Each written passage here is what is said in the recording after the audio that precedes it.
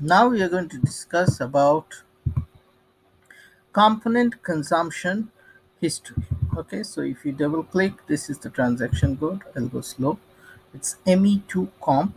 Okay, now here we will put consumption component consumption history for subcontracting. So here if we execute, here you can see all the consumption history of this. So here if you double click, you can click on this and it will tell what are the goods receipt that is done. Okay, and then after that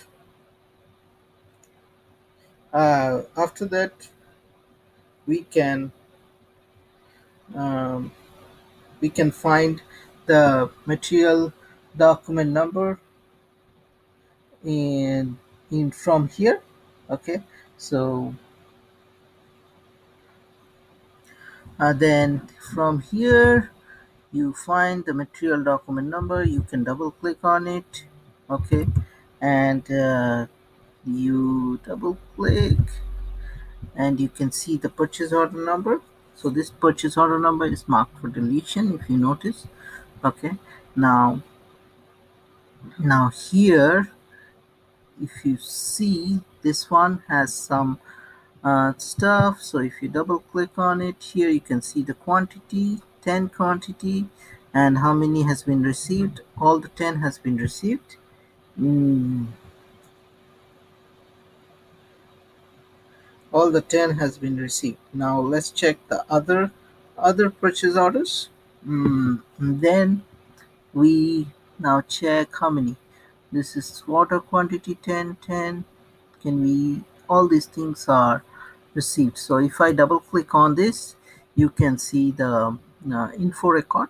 So from the info record, you can see the different prices comes. Okay, so if you see net price, and you can see the delivery time and all those things. So I'm clicking on the general data. Okay, so this is a training system.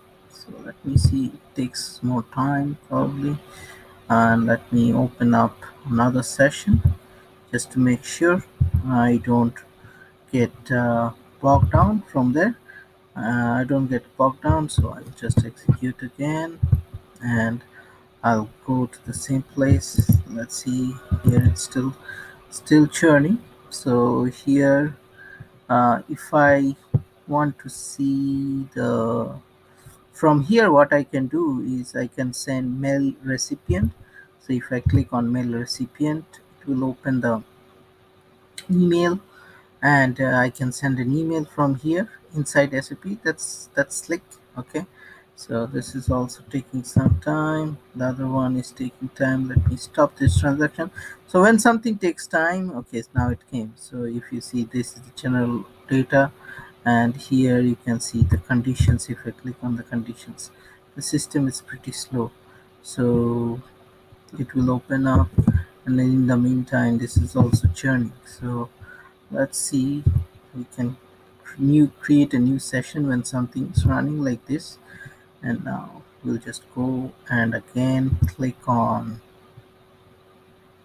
this, double click, and we'll try to find. So every time if you see the plant is getting populated, why it's getting populated, because I have the parameter ID for plant set as 1710.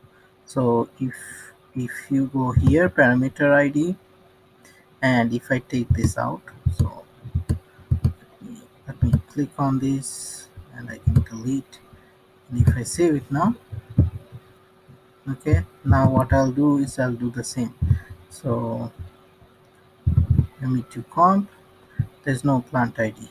Okay, so here if I execute now, I'll get the same details. Now here if I double, this is the material number, if I double click here, it takes me to the material. Okay, material view of the purchasing. So now let's see the other ones. So here I'm going here, and here you can see I can put email. So what type of email I can put?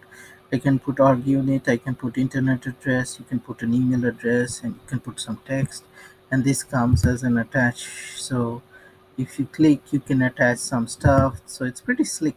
Okay, and you can put express or whatever you want. Okay, So this is related with, let's go to the consumption place again. I'll double click on it, go back. Now here if you see, all the fields has been oh, there are more fields. So if you want more fields here, you can put. And if you see, you remember those first two POs are marked for deletion. So here it will tell you it's marked for deletion. So this is pretty slick, and you can see the consumption based on the purchase order for subcontracting.